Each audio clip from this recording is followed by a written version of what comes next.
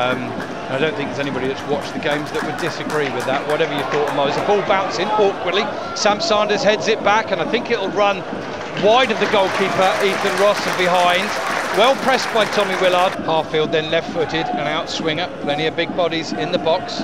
And the corner! Tyler Cordner gets up! And Tyler Cordner heads it in. And the crowd now cheer in almost disbelief, because as the header went down, I think even the goalkeeper thought it might be going wide, but it just nestled inside his right hand post.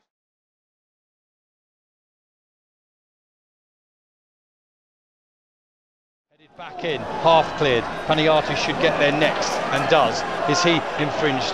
Maybe not, but he hangs on to the ball and works it out to the right hand side.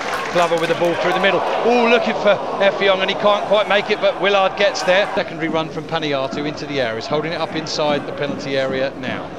He's looking for a little ball. No, he can't get it. Tries to pull it back. And there's Effiong. He's so unlucky. Turns it towards goal, but it clips Kuogan and flies high up and over the bar. 10 position, if you like. Here's Partington clipping the ball over the top. Bounces down. Effiong's got it. Can he play it inside to Paniatu? He can. Can Paniatu get the shot away? Oh, he can. It's come out to Glover. Glover passes, and he might have shot. It's drilled across the goal, and it's cleared. Just like Willard at the other end. And then Vincent clears the ball and is caught heavily by Hurst. Off, the shout from the Aldershot faithful in the North Bank, and he's been given a straight red, has he?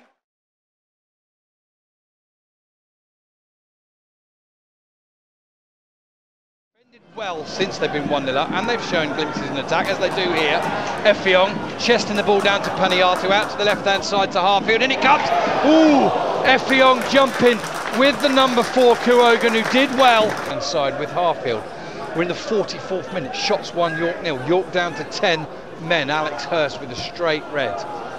Cordner giving shots the lead in the 6th minute. Here's Frank Vincent showing good intensity going forward. Now plays the ball to Partington. What a difference he's making there. Into Paniatu. Yep, Paniatu to Effiong. Back to Partington. Playing the ball around the edge of the final third. Now to Cordner. Cordner to Vincent, working it side to side. One way, Vincent inside to Paniatu. Tries the ball through the middle. Really good idea. Really good idea. Looking for Vincent, but there was a body in the way. Willard to chase. He chases onto the header that comes from the number 12 Whittle. Now Glover's got it. He's running to the byline. Can he get across it? He does. Headed away, only as far as Vincent. Takes it on his chest. Now it's played forward. I think York can probably let that one drift into touch. Don't need to. Half-time whistle is blown. 0 at half-time, and we're underway for the second half. No changes yet, but it's pretty evident from the body language of Terry Brown to Kenny Davies, who was warming up at half-time, that he will be coming on in the not-too-distant future. No doubt for the skipper, Joe Partington, who has been out for 2 months. He's been a good solid presence in the heart of midfield this afternoon, just getting it, giving it. Oh, he's caught really heavily there by Mafuta. Tony Phillips at the back, cross comes in. Oh, Cordner's up there, gets his header on it, but he's a little bit under it and can only head it wide. Well, I said we got an extra couple of hundred here in the ground today. Well, we have 286 York Town fans, but the best part of 1,500 Shots fans is well. 1,866. Here's Willard, beats one, tries to play a 1-2 and only can pick out a York player out there on the right hand side now. Threads the ball through Pybus. Good build up from York, and Kuyar's got it down by the byline. Cross cuts across, beats his man, squares it, and it's cleared off the line, but it's in.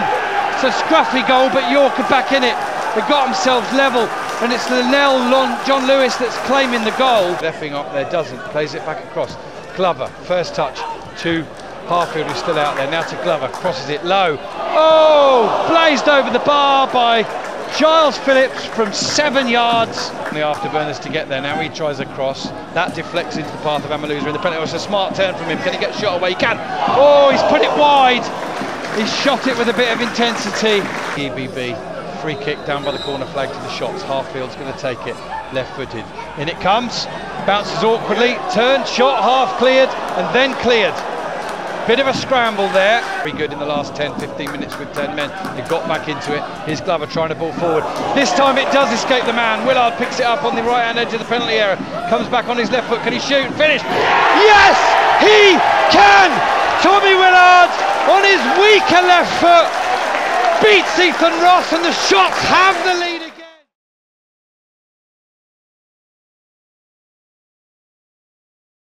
They will move out of the bottom four, but it's all ifs and buts. Flick on from Effiong. Amaluza might get there inside the penalty area. He does. Oh, the York player couldn't get good contact on it. Amaluza got a second chance. 2-1 Shots. Corner coming in here from Ollie Harfield. Cordner's going to have a swing. And he swings and hits it wide. He got a clear sighting of it, and he got away from his man as well. He's gone, Davis, get the ball up the pitch, get it up the other end, skips inside his man. Now he burns off forward. He's got Harfield clear away here on the left if he can find him. Clips the ball into Effiong. Can he try it first time? He's offside. And he pokes it wide. The decision of Davies was to try the pass. There's the final whistle. Aldershot Town have won their third home game of the season. Are you in with a shot? Look below for more information.